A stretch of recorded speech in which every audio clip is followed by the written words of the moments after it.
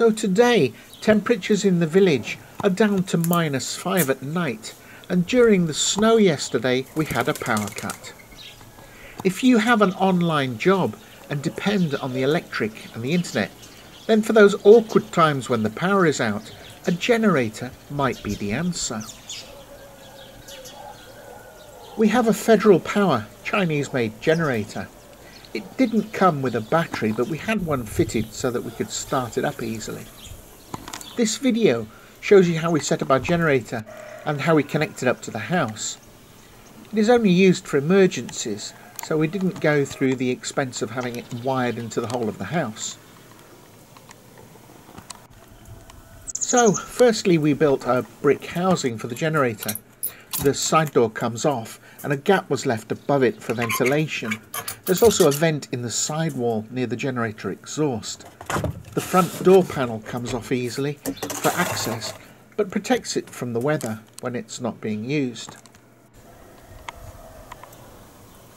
Although the fuel tank is always kept full, we have a 20-litre jerry can full of fuel which we keep in our outbuilding. Our generator is petrol and not diesel. It cost us around £250 or roughly $320 US.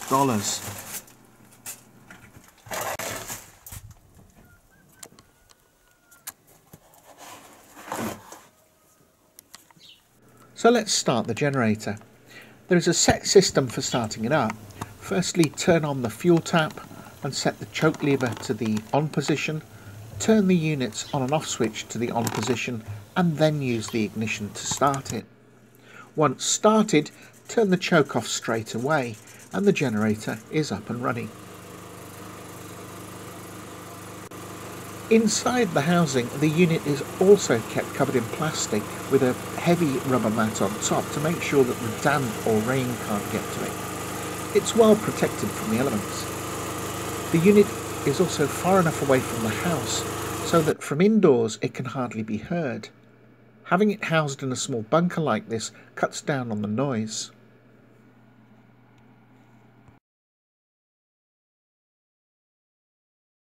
So having plugged in the electric cables to the input plugs which lead to the sockets in the house, we now have to plug them into the unit.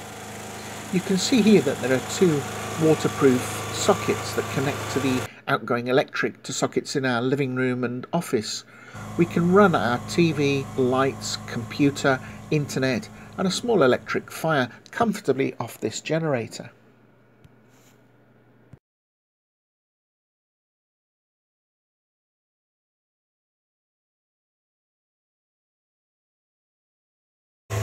The battery is a motorcycle battery and it's 12 volts. Ideally, in order to keep your generator in good working order, I would suggest that you start it up every couple of weeks in the winter and at least once a month in summer. I have found that this helps provide for a good reliable service from the unit.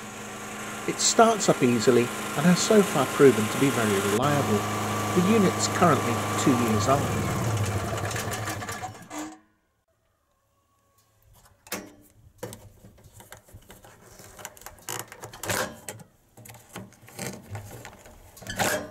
Our village doesn't get a lot of electric cuts, but in severe weather conditions such as wind, snow or heavy rain, it can get cut off.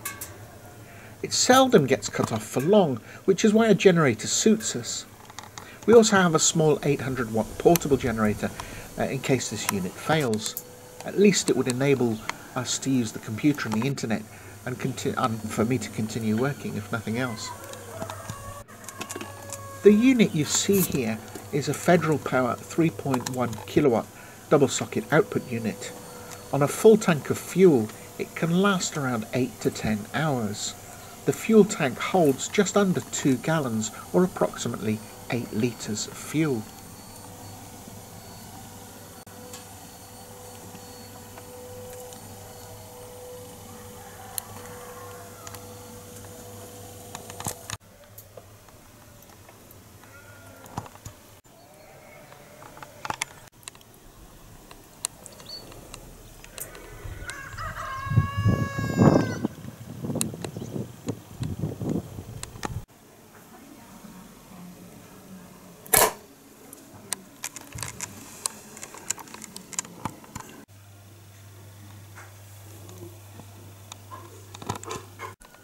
If your internet connection is as important to you as it is to us, then we have a backup system for that too.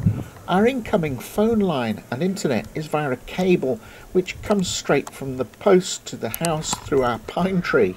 It works well most of the time, but for those occasions when there might be a problem, we have a small wireless unit, or dongle, or whatever you want to call it, that provides us with a further 20 gigabytes of internet for those situations that crop up, or when normal service fails. A unit like this is also very useful whilst travelling, since it works everywhere and is portable.